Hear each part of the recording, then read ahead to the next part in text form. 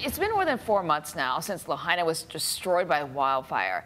And for the first time since then, residents are now allowed back in all zones of the town. This is a 5-mile, 2,100-acre stretch along Front Street and Honoapi'ilani Highway. It has been reopened in phases in the past week as safety reviews took place.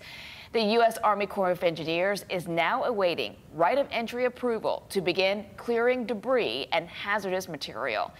Access is restricted to residents with a vehicle pass or with valid ID, and it's only allowed between 8 a.m. and 4 p.m. daily. On Oahu, a new proposal looks to construct walls along both sides of the Ala Wai Canal for flood mitigation. Officials from the city and the U.S. Army Corps of Engineers held a community meeting yesterday to detail that plan. It calls for walls 6 to 9 feet high, which would continue up the waterways into Manoa and Palolo. Some residents used the forum to voice their concerns. The resulting project, 6 to 9 foot walls at over $1 billion, is very sad. Driving along the Ala Wai with your plan as it is now, all we'll see is that wall. In Maui, they knew years ago about their liability. Would you rather deal with $12 billion of destruction? Or would you rather deal with trying to come up with some money to protect ourselves from having something like that happen? This is the first public listening session in a required 45-day comment period that ends in January. We're told the input gathered will be used to construct a report on the proposal due out next summer.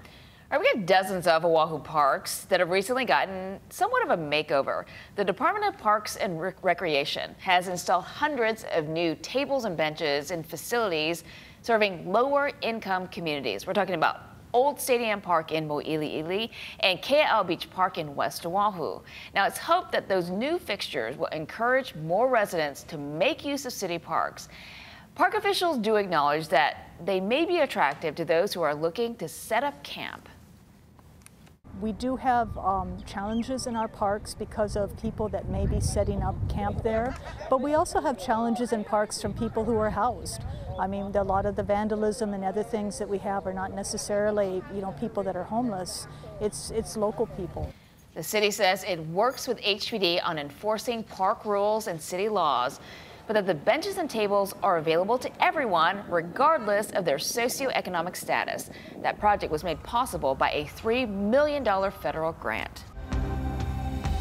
The surf is going to be big as well. Wednesday and Thursday are in red because of that front, which is bringing us rain and wind today and tomorrow. This See It Now digital news brief is sponsored by Long's Drugs, bringing our heart to every moment of your health.